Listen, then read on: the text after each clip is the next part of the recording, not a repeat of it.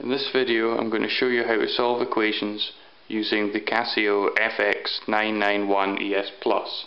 This calculator has a mode built in that makes it very easy to solve these equations. To access it, you press mode followed by 5, and then this puts up this menu that shows you all the different types of equations that the calculator can solve.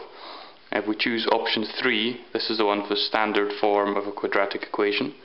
We get asked for 3 coefficients a, b and c.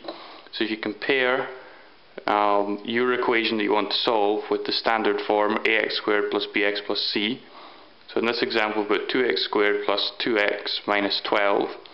Compare with this equation, so we get that a is 2, b will be 2 and c is minus 12.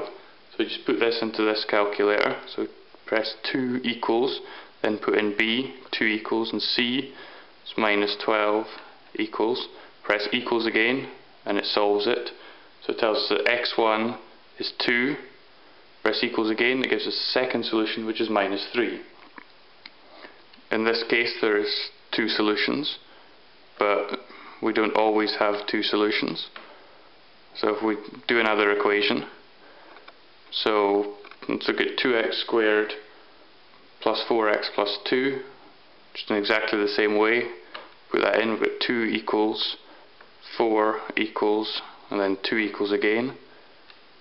This time we only get one solution, because if you do the b squared minus 4ac from the quadratic equation, this equals 0, which tells us there's only one solution.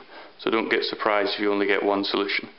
And just to clear this, I usually do mode 1 followed by pressing mode 5. So I go out of it and back in.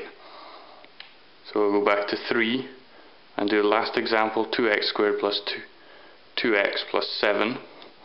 So put this in here, 2 equals, 2 equals, 7 equals, equals again, and this gives us a complex solution, which is exactly what we expect. And if you press equals again, it gives you the negative, which is the other solution. And if you want to get out of this mode, just press mode and then 1. If you want to get out of any calculator mode, usually mode and then comp gets you back to where you were. So there you have it, that's how you solve equations. It's very easy to do. In future videos I'll show you how to use some of the other modes to solve different equations. Thank you for watching.